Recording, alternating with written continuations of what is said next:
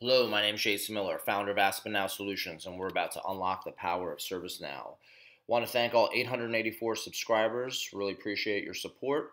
One thing I wanted to mention was that only 13% of people who watch this channel are subscribers.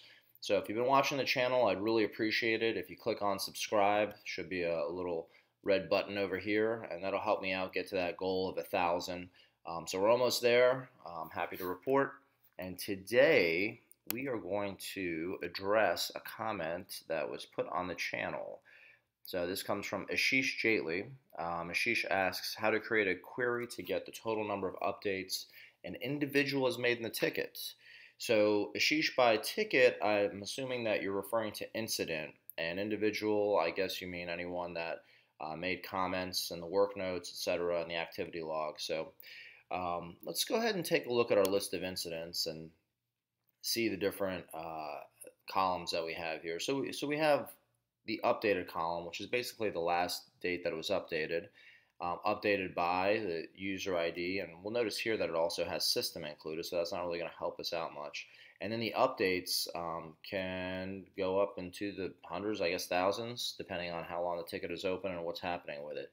So this doesn't really help us out at the individual level. It just tells us for the record what's happened. So if we were to go into incident record, we see here this incident that was opened on the 1st of March. And we see here there are a bunch of updates. And I said, you know what, there's got to be a way to quantify this a little bit. So then what I did was I took a look at the related lists and did a little bit of research. And there's this related list here called Audit Records. So you can bring that in, and then what will happen is at the bottom of the form, and also, by the way, to get to that related lists field, that screen, you would go Configure and then Related Lists, and it would open up that screen. So I brought in this Audit Records related lists, and this kind of shows us some stuff, but as you can see here, there's a lot of stuff going on here. And it looks like every time I hit save, there were several updates being made. So the system kind of tracks it that way too. So then I said, you know what? This probably isn't optimal because it's not giving us an accurate amount of updates that were made.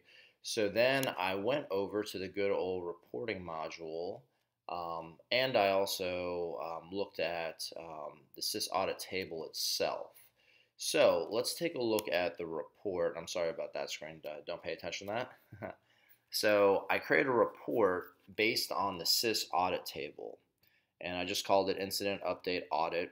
And our type is one of my faves, which is the multi-level pivot. And then for our configuration here, I put at the top, we're going to do field name. And then I did something, a couple of rows here called document key created by old value, new value, because I don't know, maybe I was just obsessed with the whole auditing thing. I used to be an auditor for ISO 20000, so maybe I wanted to see what the old value was versus the new value. That's fine. One thing you might be tempted to do is add this update count, but that's what I was just showing you, where it's that aggregate number. So you're going to see a huge number like 250 something. It just depends on how many fields are being updated when the user updates the ticket. So then, let's see here, I put in a lot of conditions. And the reason why I put in a lot of conditions was because it would max out the system and tell me that if I just ran it on the incident table, it would just tell me that there's too many records for the output. So you might run into this problem anyway, just because your enterprise is so huge. But I just did created on, and when we do created on, remember, we're doing created on against, what's our table name? Sys Audit. So basically, this is the update here. So meaning that not when the ticket was created, but when the update was created.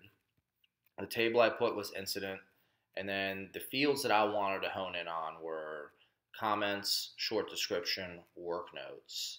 And I'm not sure if that's what you're looking for. I just thought that those might be the three that could possibly change, but you could find the names of the actual fields, and then just do the same construction here where I did this or, and again it's not too hard to do. So let's scroll down here and see what the output was. I did updates on 2 tickets, and I even impersonated Abraham Lincoln just to test it out and make sure that all the updates were being included.